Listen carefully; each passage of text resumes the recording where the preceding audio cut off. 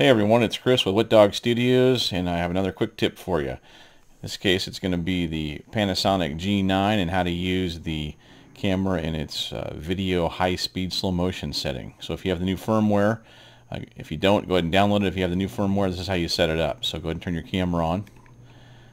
Go into the video M mode. Go to the back of the camera.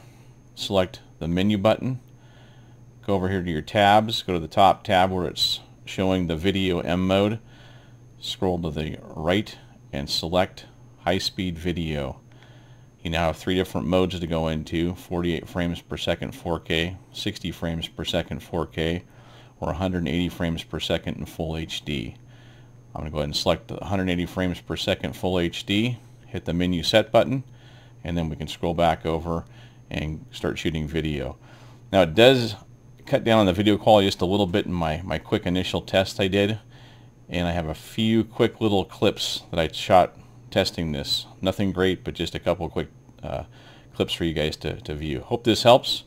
Thanks for watching, and I'll see you again.